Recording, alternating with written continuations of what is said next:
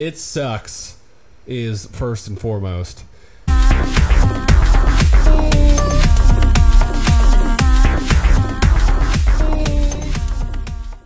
We're going to start with Venom, sure. Let There Be Carnage. From what I understand, there is not enough Carnage in this. There's not enough movie in this. First off, I seen this 2 weeks ago. I've already forgotten everything. It is 1 hour and 26 minutes. Yeah, it sucks is first and foremost.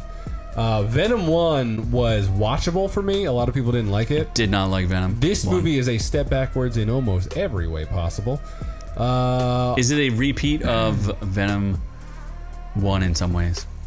That's what I heard. Is they just rehash the first movie on some level? Because they like don't they want to be with each other? Oh, that's the entire movie. It's not a Venom movie. It's a fucking buddy comedy romantic. Like it's weird. There's no gay romantic comedy. It's basically a gay romantic comedy. Yeah, it is. Mm-hmm. I'm kind of surprised the tomato meter is 64% and audience score is 84%. How the hell is that 84%? They just want to see something like... people who like Venom, and they just... It's not Venom, though. It's not Venom. Is this movie Venom? Yeah, as I explained as a comic book historian that I am, I explained to Noob Noob what Venom is, and it is... you are not seeing the actual Venom.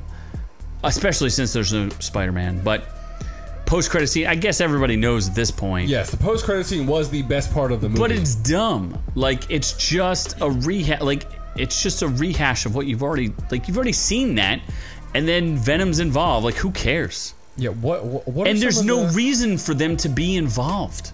The whole purpose between the Venom and Spider-Man conflict is there's actual, like, a reason for them to not like each other. Yeah, there's no animosity. They were rivals both in the human world, and Venom, the symbiote costume, was also a rival of Spider-Man. So there's three people who like don't like each other.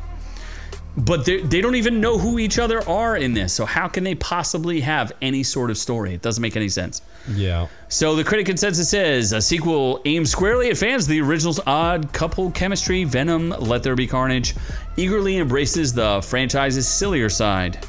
Awesome.